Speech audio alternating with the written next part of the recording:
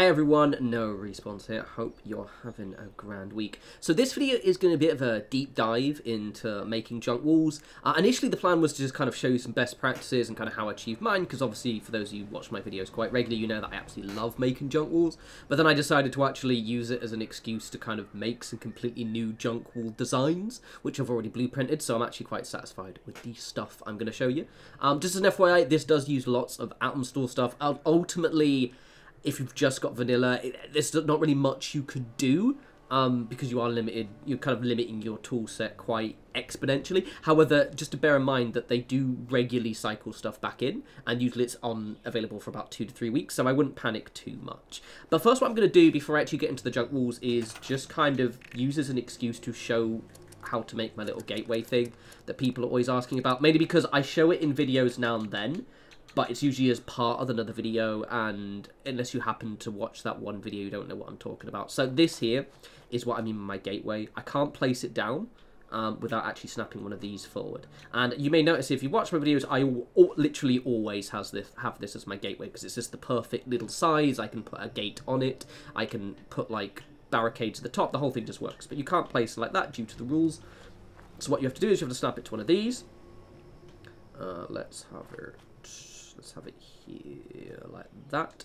But obviously the issue you've got is that I can't take that off because another structure would not be accessible. So what you need to do, so I'm placing that where I actually want my gateway to be. Then I take one of these, and then I take one of these, and then I take them off here like this. Ooh. Ooh, it's been a bit naughty. It occasionally does this.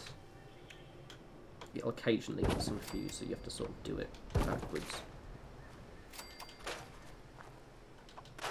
There we go. It will occasionally get a little bit confused. But one thing you'll learn about this game, if you haven't played around with like techniques like this, is it's all about your build order. If I just take the middle one out, then suddenly that one's freestanding. That sometimes happens. What that little error happened there, where it's confused by either of them, you just have to kind of do it in another direction. But that's how you get those freestanding, and then I always just snap a railing on the top and then just put a blueprint on, but I'm not going to show you the blueprint yet, because otherwise it'll spoil some of the stuff I was going to show. Haha. Right, okay. So my bread and butter with what I'm going to do is I'm going to start with simple junk walls and kind of a technique, and then I'm going to get them more complicated, okay? So it's going to start with, like, incredibly simple stuff, like what things make good junk walls, and then I've actually made some bespoke ones. So the bread and butter are actually the junk fences. This pack right here, it's on sale fairly often. It comes with 4 different styles. Bit heartbreaking that it doesn't come with all of the stuff we had in Fallout 4, but that's just how they've been with 76. They just arbitrarily have decided to not give us some of the other walls. And then I also use up here, where are they? I'm going blind. I need a new prescription, honest to God.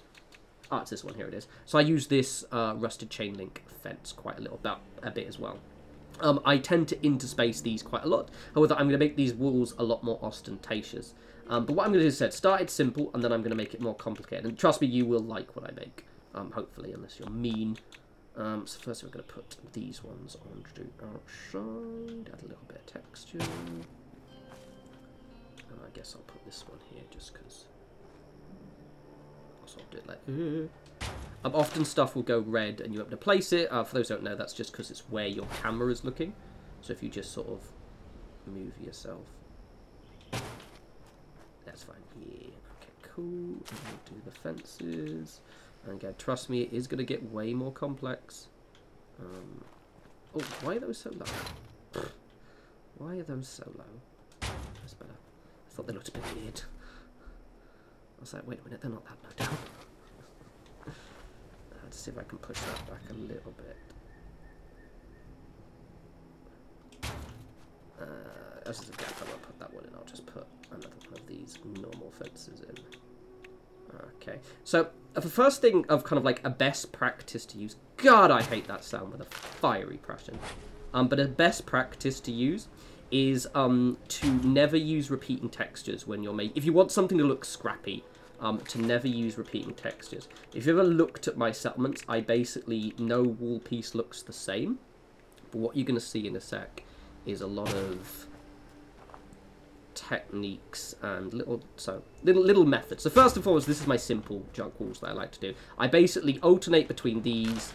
I'll often put, and a good kind of tactic actually, if you're getting into some awkward terrain, is to put these watchtowers in, basically because they can be sunk around. They're quite good at, like, if you've got a little bit of a sloped side to one of the sides of your camp, you can sort of put these instead. And I do like them. Don't worry, it's going to get quite complex and fancy in a sec. I'm just going to do this section first for the sake of demonstrating what I guess my vanilla junk walls look like. And then with these, what I like to do is I just like to add bits to them. So kind of these fences tend to be a good shout. But also, you can make things a little bit more ostentatious, but we'll just put these there for now. Get in. Okay. Again, not finished, don't panic.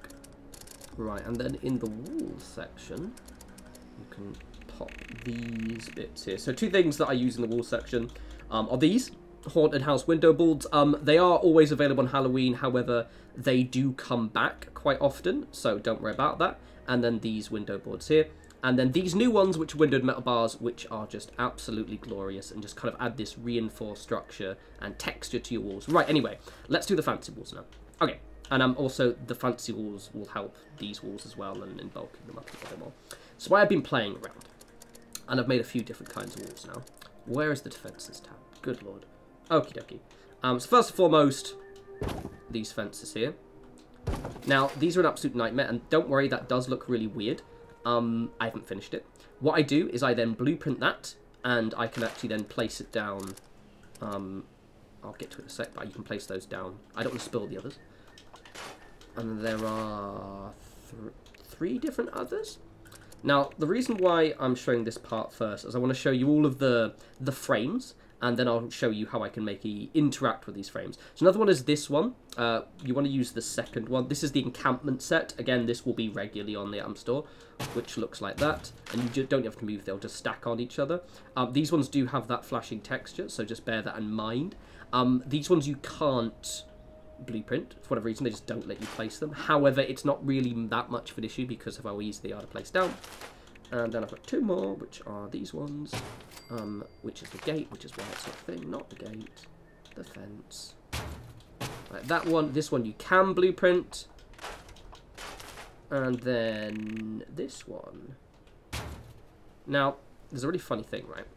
So this is the best one, and you may think, well, again, I'm not finished, we're going to actually add layers. The reason why this one is better, and it's why it makes me giggle, in the fact that there's clearly not a standardized way that a lot of these assets are created. This is awesome for an unexpected reason, and I'm going to demonstrate what it is. Okay, so now I've blueprinted everything, right? I can show you my blueprints. So let's grab that one there. I'll show you why that one's cool, and this one is less cool.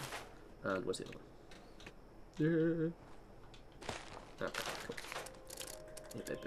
I can go to well stuff. I'm so blind. Also, I'm clearly not thing. See, I can't place it there like that. Can't place it there like that. But this one I can. So I can actually put boards and stuff on these already, right? And that's really helpful, because that means I can actually add texture to these. But what makes these barbed wire fences so good is I can also do this. God, I can't see, I'm so blind. They snap onto other walls. Apparently not that one, because I put it too close to there. Or actually around the edge. But I can snap them on 1 second. Let me actually go back to my blueprints. I'll actually attach this one. We'll put it here like this. I'm going to temporarily take that out because it'll get in the way. And then I can snap them. There we go.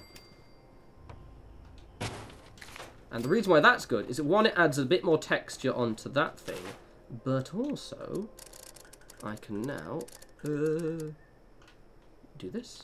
I kind of prefer this one, actually. It's a little bit less in your face.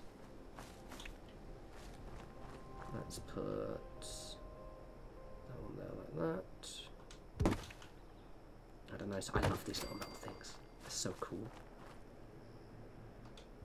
And suddenly I've got a nice little hammered, nailed and welded together junky wall. And that's sort of what I've done. I use these barbed wire fences to help these ones be able to stick stuff together. So I'm just now going to build a load of walls. I can also use the recent tab now that I've got everything out. Can I get you in there? I should be able to get you in there. Yeah. Oh, just as a note, for whatever reason, you can't blueprint these with that stuff attached. For whatever reason, just it just keeps thinking they're floating, basically. I might have to move this one out temporarily and then move this one back in. But we'll play around and we'll make some more. Come on, get in there. There we go. Cool. Shove you in here like this.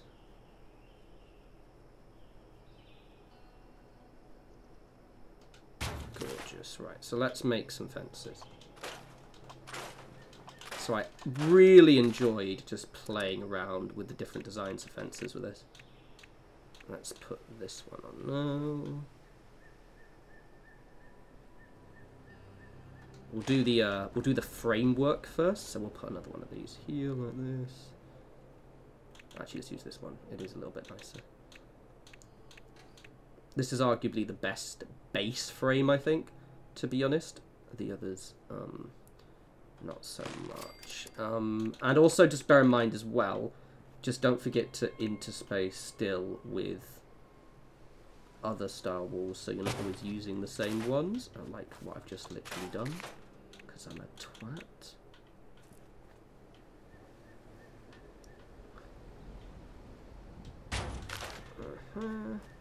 Absolutely love making junk walls. Just my kingdom for junk walls. Oh yeah, of course. Because I haven't actually used the wooden one yet. And what's great about this is it's not actually very build budget heavy, to be honest, in the grand scheme of things. It's not like light.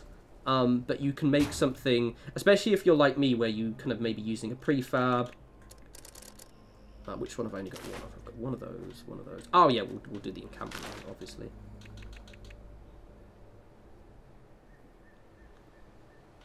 The encampment one is a mixed bag. The only slight issue with the encampment one is it's quite big. But what I might do is instead see if I can live dangerously and actually maybe make something different with the encampment one.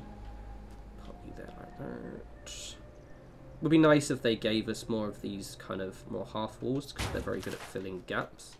We'll sort that section out. So far we've got the framework of some suitably scrappy walls. Okie dokie. So let's now just sort of see. Look at it, I love it. But often this one won't start to the top one, and don't worry about that at all. I might have to. You're gonna literally not hit me. Gorgeous. But these are so good, because basically putting these down enable you to basically snap things to them. Again, it's just because there's probably like a team of people who make these things, and whoever made these put a little bit of effort into actually making them work. So thank you to whoever that person is. And to other people, I am going to find you, and I'm going to beat you up. I'm going to beat you. Well, I'm not actually. I'm just going to glare at you and probably not confront you. Oh, I love making junk walls so much. I love it. It just makes me happy. And I like these new techniques I've made, because they'll just add a little bit more variance to what you're using. I'm not going to use that one because I don't want it to repeat. These encampment fences are actually good to put on the outside as well. You notice I was going to do with that one, like basically put the long window board piece, but again, you don't want to kind of repeat textures too much. You want it to look like they've just basically made this with every piece of scrap metal they can find nearby. That's the whole vibe. And bear in mind as well, I'm what, 14 minutes in, and a lot of that is me just waffling. So you can make this stuff quite quickly. And quite satisfying. I tend to use the encampment fences if I can't be asked to make these ones. Oh no, because that'll repeat, and we can't have that. Can't have that. ladies and gentlemen. Shut up. I hate that sound.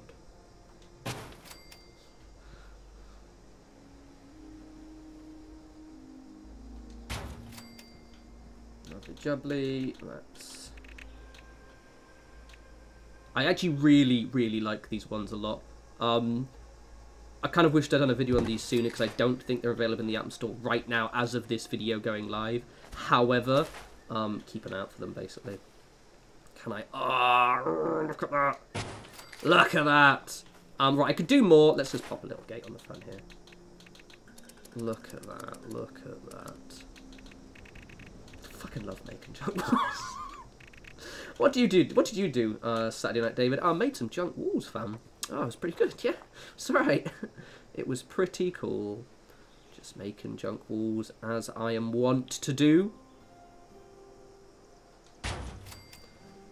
Let's also add a little bit of texture to this wall so it's not the same.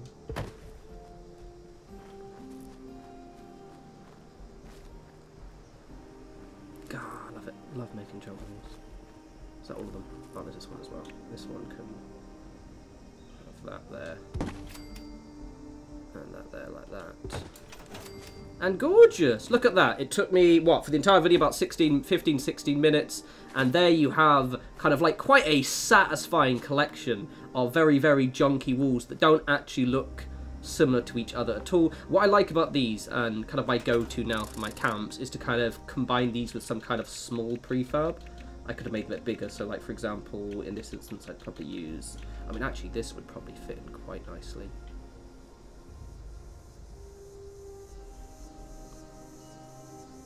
I was thinking the... Oh, budget succeeded. Good time. Let's quickly delete that stuff. Don't mind me, everyone. Yes, I could have done this before the video. No, I didn't think that far ahead.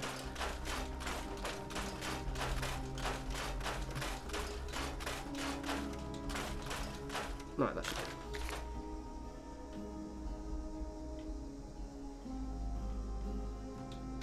There we go.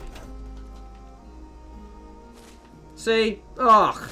You absolutely love to see it. So yeah, anyway, that is how you make very, very lore-friendly and very, very satisfying, very, very scrappy junk walls. You can take these to the next level as well by, for example, I like putting bathtubs, toilets, just kind of general junk debris around them if you want it to look like they've just kind of dragged everything. Let's get a nice picture of that, actually. Oof. But yeah, no, obviously this does require you having some Atom Store stuff, which is a bit of a pain in the arse, but generally I just keep an eye out for what they've got available. At the very least, that gatehouse technique is very, very handy, and for example, some of these wooden fences are vanilla, so you could try and other different techniques and using the wooden fence as kind of a stock and then just kind of adding them on. But yeah, I hope that gave you some ideas. I absolutely love making junk fences, so I do think of other stuff that I can do that drops in the Atom Store. I will obviously make a video on it. As always, follow me on Instagram, not Twitter because it may be dying. Well, you can follow me on Twitter, but follow me on Instagram because I'm using that a lot more recently. I post lots of stories and I'm actually literally going to be doing some painting in a sec, so I might actually have some Warhammer stuff hopefully tomorrow for you to see pretty pictures of. I'm also going to be streaming a bit of Fallout New Vegas tomorrow, so if that is your bag, please tune in, and otherwise you guys enjoy the rest of your weekend. You take care.